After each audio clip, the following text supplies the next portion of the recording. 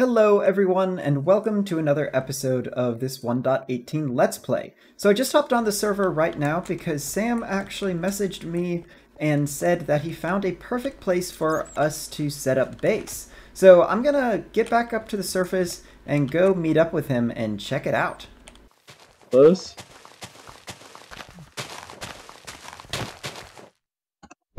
Oh, hi. I almost like crit you with my axe, and then I realized, wait a minute, it's probably not the best decision. This is nice. You have the mountain up there to the right. There's your sparse jungle biome over there. That's weird. You have this. This is a peninsula that goes out into a massive deep river. Oh wow, this is big. Yeah. Oh, wait. So yeah, here's the big river, and there's some sort of an aquifer in here too. That I haven't looked into much. I don't know where you went. Right here. Okay, I want to get a little height to see just how big this is. Whoa, this is really big. So yeah, if the best place to see is over here. If you follow me. So there's a lot of expansion over here. Oh, this is okay. I do like this over here. The savannah's ugly. I will say the savannah's ugly. Yeah, which is why I didn't want savannah. So this is technically not. And then here's the fjord. Look at that. There's river. Oh, this is pretty good. And I move quickly in it.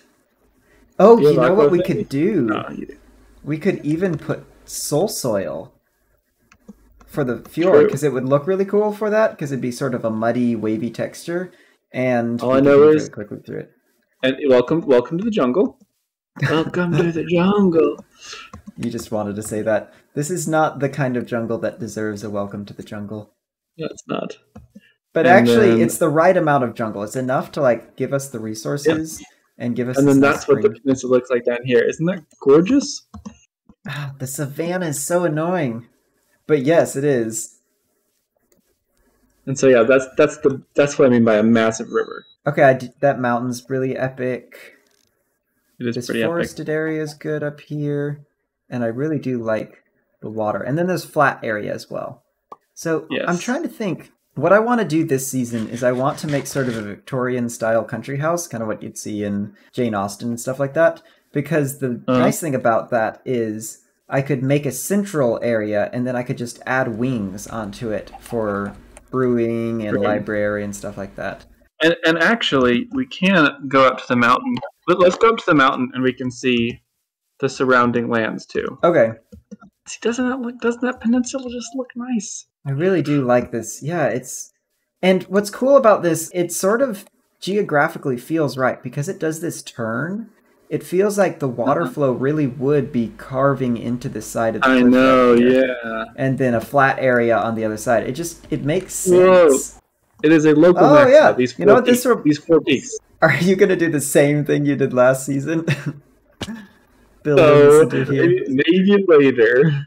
Honestly, it hurts to say this about a mountain, but the way to do it would be to clear out these 3 peaks and just make it kind of flat for the castle. No, just build amongst the peaks. See, you and I build completely differently. We could make it so this is the communal area. So this is where we would make the Dragon Temple equivalent to Season 1. True. Which you have 100% confirmed that you saved the file, right? And you just are holding on to it just for fun. Wow, look at this! Look at this river over here. This is so cool. You know that Spawn Temple that I spent hours. Oh my goodness, that's cool. Well, at very least, yeah, that I was about to point out down there. At very least, we do. I'm pretty sure we have it. Almost.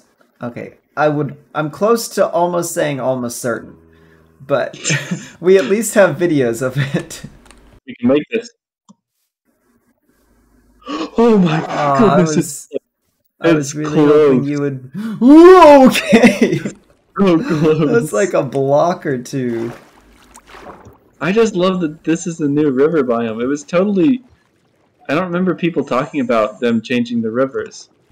Yeah, just a couple mentions of them being wider, but this is like... It's like an ocean. Not an ocean, a lake.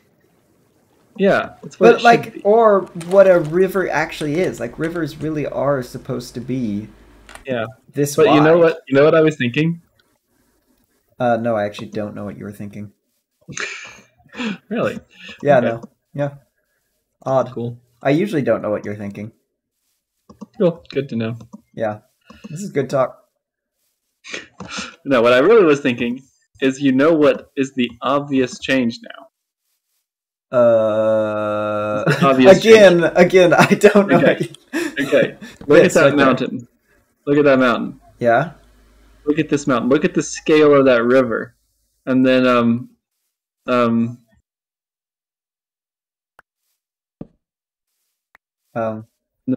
oh, trees. Trees need to be bigger. Yes, trees. Oh, yes. Well, look how dumb they look. You know, on the landscape. We can. You're right. You are right. No, I'm not talking about. I'm not talking. We can totally. That's why I want this forest gone, is because it doesn't make sense. But like from Mojang's perspective, the trees do not make sense. When you go into the forest, you feel a little more claustrophobic than you should. And the trees just don't work. Like those tall birches work. And like this would be a groundbreaking change. I guess that's why I love the redwood biomes, because they feel. I don't know if you've been in one recently, but they feel just so epic. And I guess it's because they match the terrain. Yeah, I think so. I think Mojang has walked into a problem that is an awesome problem, because it'll be an amazing solution. But woo! Yeah. I didn't deserve that and saw it coming. Oh, look at this. This is rare. Pick it up. What? Look at durability. What? Zero. Wait, Doc in one of his videos ended up finding a piece of armor, or creating by accident a piece of armor with 0 durability. Oh, Chris, here's your bamboo back. And if Doc was super confused, hey, here, do you want? Hey, do you want all of it? There you go. There's all of it. Hey, no, you can. I was gonna give you one, but actually, I'm full up on space. My goodness! At least it's not 12 bamboo. Turn bamboo into sticks. Wait, you? Oh, it's all gone. Oh, that was actually the bamboo. I thought you were trying to troll me. Do you have bone? You don't have any bones? Nope. Oh, just plant it. That thing grows like so fast. Whoa! Okay.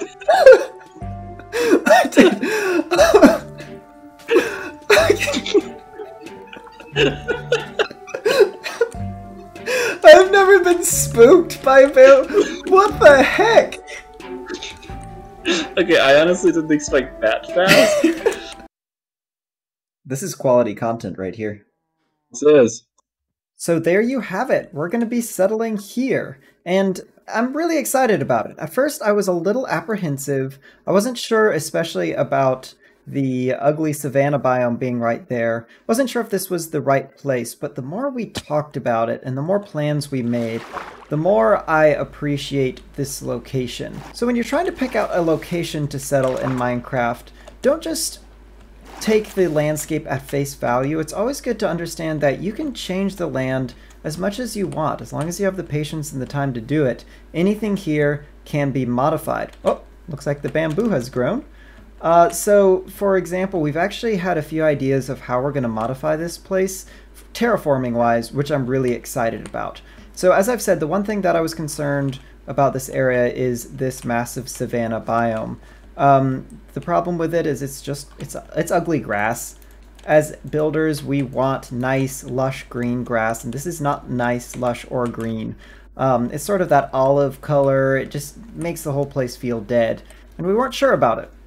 But the more we talked about it and the more we looked at this, we decided we really like that cliff face right there. We love the look of that, and so we decided, why not expand it? So why not expand it along the line of this ugly savanna grass? And that way, what we're going to have is a pretty geographically accurate cliff face with nice green lush grass down here where the moisture is being locked in, and then up on the top, sort of a high desert feel, is this dead looking olive green grass and some maybe withered bushes or something.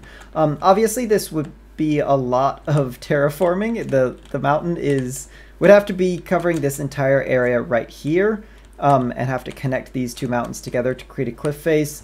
If we want to do the back of it as well, then it would be a lot of more work back there. But I think it's going to be worth it. I really like the idea of this season really leaning into a lot of terraforming projects and make it look really nice, instead of just doing some builds and taking the landscape as we have it. Another cool idea we had involves addressing how this river ends. As you saw, we really like how the river works, but it just sort of ends here, or starts here, however you want to look at it. And the way we're going to make that make sense is we're going to basically probably move this waterfall and make it bigger and put it basically right here, carve out a huge trench right here. You can see it's already naturally kind of started. And then what we can have is water flowing down from the high desert area, and coming down and starting this river down here. I think that'll look awesome. It will explain this area a bit, give it a bit of geographical history, and it's ultimately going to bring all of this together. I think we can really turn this whole savanna problem into an epic looking awesome solution to bringing all of this landscape together, giving it a story, and making it perfect for all the builds we're going to have. As for where I'm settling within all of this land, I've sort of decided to be on the other side of the river with the mountain on that side, and just going to clear out this forest here. It's a nice flat area once the trees are gone and once I've done a little terraforming, and I don't have to clear it all out at once. I can just clear out a section, build my house, and then clear it out as I go from there. Now my house, as I mentioned, is going to be sort of a Victorian-style country English manor, and I've mocked up a design for it in creative mode, which I'm really liking. It does require a lot of bricks, so I have spent quite a few hours off camera back at the lush caves biome, just getting tons and tons of clay, smelting it into bricks, and then turning those into bricks. And I'm hoping this will be enough for at least the initial structure.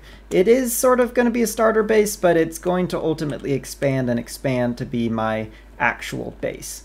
And on that note, before we end this fairly short episode, I do want to do a really quick PSA about how I'm uploading these videos. Basically, Minecraft is not a full-time job for me. It's not even a part-time job for me. And so I only can play on this server when I have the time, or when I have the interest for it, when I'm not doing something else that I consider equally or even more important.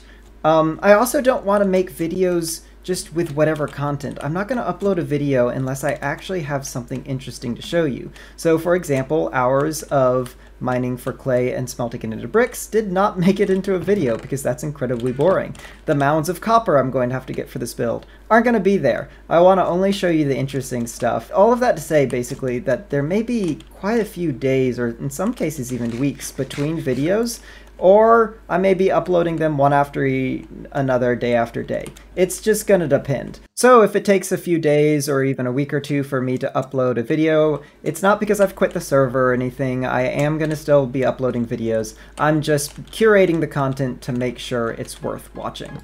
Anyway, I think that's going to do it for today. I'm really excited to start on this build, less excited to gather all of that copper, but really looking forward to you guys seeing the start of my base. If you really like this video, please give it a like. That would be awesome. Thank you so much for watching, and I will see you in the next one.